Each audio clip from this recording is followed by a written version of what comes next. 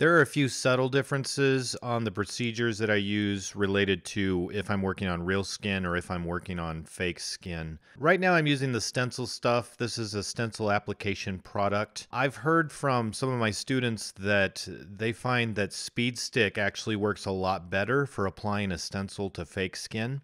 I haven't tried that myself yet, so I'm right now just going to stick to using the stencil stuff. I did clean the fake skin with rubbing alcohol, which is the same thing I do with a real client. I will spray down their skin where the stencil is going to go, get it nice and clean, wipe it down with rubbing alcohol and get it nice and dry. I do the same thing with the fake skin. I use a surgical marker to make little registration marks to help me line up my stencil. Here I'm going to pull up the photo of the artwork so that I can make sure I orient it correctly. I was worried that I was going to tilt it too far one way or the other, and I want to keep it true to how the artwork was drawn. So I'm just going to eyeball that, and what I'm doing, I'm placing the stencil on the skin with the ink side down, and I can still see through the transfer paper, so I'm getting it lined up to where I think it looks good, and once I'm happy with how it's positioned, I'll make some registration marks. I'll draw a mark starting on the paper and carry it out onto the skin, and then I'll make a little cross mark along the edge of the paper. So that way I can apply my stencil application product and then place the stencil back in the exact same spot. So I shake this stuff up really good. And this is one of those things you'll just have to do a few times to figure out, how much or how little to use. I put out a little bit and then just start rubbing it in the area where the stencil is going to go. And I actually rub it for a little while because I want to make sure that the entire area gets coated as evenly as possible. So I'll actually spend some time here working it, trying to knock down the high areas, trying to get it nice and even. And then if it seems too liquidy on there, I'll let it sit for a little bit to tack up. Because what can happen is you can put your stencil on and some areas will stick and some areas might not stick. So you'll have little spots where you've got no stencil lines. So that's why it's good practice to spend a little bit of time trying to get this stencil application product on nice and smooth and evenly. This particular fake skin that I'm using, this is a very high quality fake skin. This is from a company called Pound of Flesh. These particular fake skins are very expensive. This one I think is like $40 for one piece. So I only use them for special occasions. However, this is the best skin I've found. Not all skins are created equal. This stuff is almost a ½ inch thick. It's very stretchy. It just feels nice. It takes ink really well. So now I'm lining up my registration marks. I usually pick one at the bottom and one at the top and try and line up the middle of the stencil first. Then I'll gently apply pressure along the center and then push out from the center to the edges, nice and evenly, and also very carefully. If the stencil application product is too wet still, you will actually see your stencil lines start to flare out underneath the transfer paper. Here I'm just smoothing it out with a paper towel, pressing the areas down. Sometimes you can see the areas that didn't get ink as well. So what I'll do with a client is I'll put a little bit of green soap onto a paper towel, and then I'll gently rub it in the area that didn't take the ink very well. And usually that's enough to transfer the ink to the skin. It doesn't work as well on fake skin, but it works good on real skin. The next step is to peel the stencil off. I just pick a corner and peel gently and check out the lines underneath as I peel. Make sure everything looks good. So with fake skin, it's a good idea to let that ink dry. I went ahead and let mine dry for a day, and then I'm going to put spray fix on it. You don't put spray fix on a client. This is just for the fake skin. At this point, I'm going to make decisions on which needles I'm going to use. I try to economize and not use a lot of needles unless I absolutely have to on a piece. For this particular one, I've decided that a 9 curved Magnum is going to be my main workhorse. I'm going to do the majority of the tattoo with a 9 curved Magnum. I'm also inspecting with a 13 curved mag. I'm checking the width of the needle and just holding it over the artwork to get an idea of if it's too big or if it's going to be too small. Larger areas of smooth value will go in better with a larger needle than with a smaller needle. So that's why I'm thinking a 13 curved mag might be good as well. I also should mention that these are bug pin needles, meaning they are number 10s. They're a little bit smaller in diameter than your standard number 12 tattoo needles. These are ideal for black and gray realism. They put smaller holes into the skin. They allow the skin to not get as damaged, so you can do more passes. In general, you will get smoother results than with the larger needles. You definitely don't want to overuse the spray fix. Just a nice, quick, light pass over it. Otherwise, your lines could flare out very badly. You can let it dry for about 20 minutes and then do another coat over the top of it. The nice thing about the spray fix is it actually makes your stencil come out darker. So the lines were a little thin when I put on the stencil. Once I put the spray fix on, it got a lot darker and looked a lot nicer.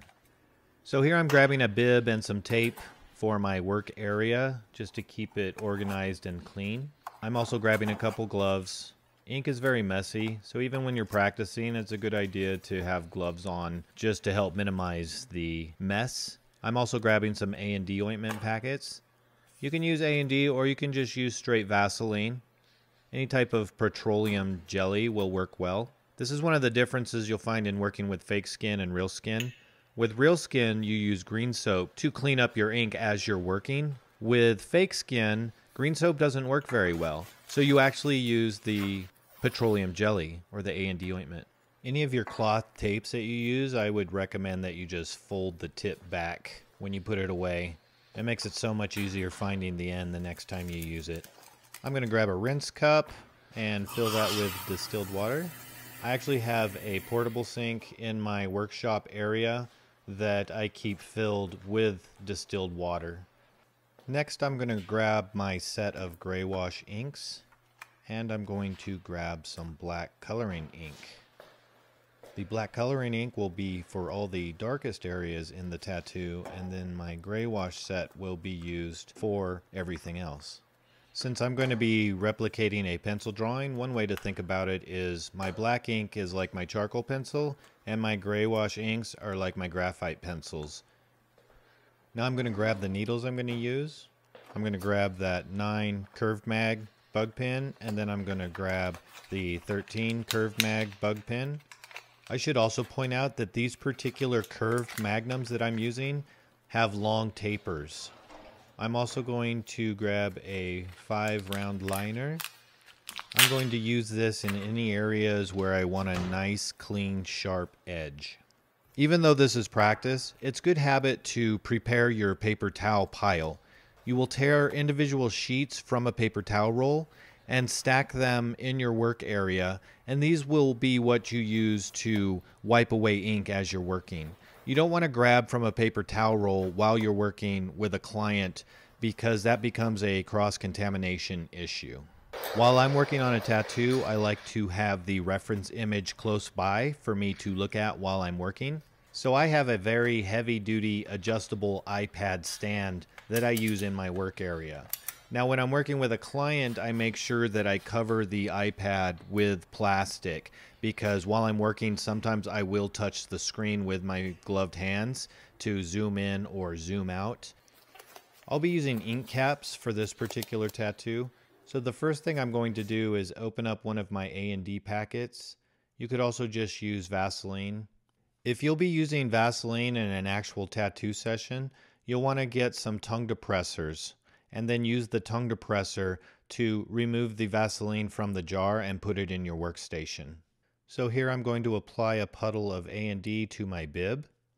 And then I'm going to take an ink cap and dip the bottom into the A&D and then affix it to the bib. This will help keep them in place so they don't slide around while I'm working. So now I'm going to put my ink into the ink caps.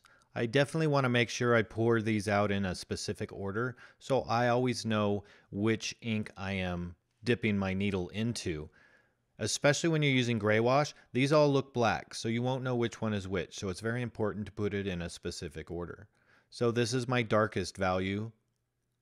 This particular brand, the ink is labeled dark. This one is labeled medium, so I will put that one next to the dark. The one next to medium is going to be light, and next to the light will be the extra light. And then the ink cap on the furthest left, that is where I will put the black coloring ink. I'm going to put out a little more A&D ointment. Normally during an actual tattoo session, you use the ointment where you're going to tattoo. It lightly lubricates the skin against the friction of the needle. It also helps keep the ink from spreading all over the place, and it helps protect your stencil. In this case, we're primarily going to be using it to actually clean up the ink in place of the green soap, which we would use in a normal session. I'm going to start tattooing with the 9 curved mag. I simply remove the needle cartridge from its packaging. I then use the cartridge to puncture the plastic barrier on the end of my tattoo machine, and then I twist the needle cartridge clockwise until it stops, and then it's locked in and I'm ready to start tattooing. I have a custom pair of eye loop glasses that I use while I'm tattooing. Next, I'm going to start the machine and set the speed. I usually run anywhere from 7 to 8 volts, so I just check and make sure that's what it's set at. And now while it's running, I'll inspect how far out the needle is coming from the needle cartridge. I like to have my needle out about 3 millimeters. I let the needle out further or retract it by rotating the grip of my tattoo machine in one direction or the other. So right now I'm fine-tuning how far out my needle is going by sight. I'm going to use a little bit more A&D on this fake skin than I normally would on a real client. I just want to get it nice and lubed up so that my hand can move freely over it, and also try and keep the stencil protected for as long as possible. I'll take a paper towel and put it into my non-machine hand, and I'll be using that to wipe away ink as I work.